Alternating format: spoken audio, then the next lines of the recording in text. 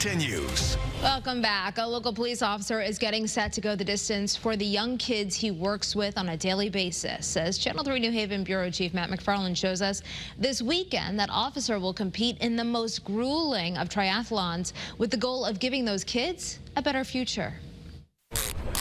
Clipping into his shoes, strapping on his helmet, and hopping on his bike, Officer Matt Franco hits the street. Not to patrol, but to pedal for a cause that's near and dear to him, making sure no New Haven kid is left behind. These children should be afforded options and opportunities. And this weekend, Franco is doing his part for New Haven's Police Activity League, competing in an IronMan triathlon in Maryland.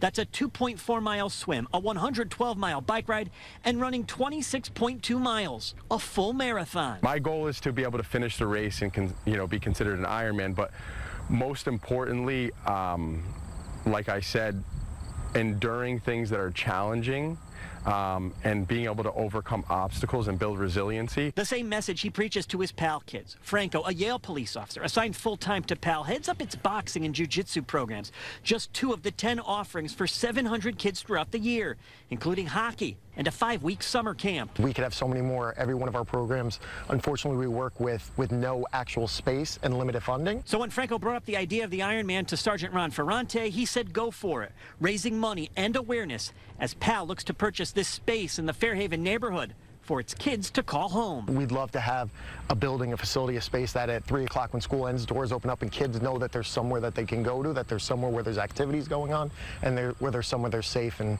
that's the dream of PAL. The goal of giving kids a place where they can be active and off the streets. We want these kids that are some of the high-risk children and the youth in our city of New Haven.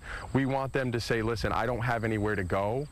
What door can I knock on? We feel like having a heartbeat, having a nucleus in this city will give more children the opportunity to call our home their home. Pushing oneself to the limit, like finishing an Ironman, and hoping others will join in to help invest in those kids. I really wanted to show all the kids that I mentor that with hard work and discipline, you could do anything you put your mind to.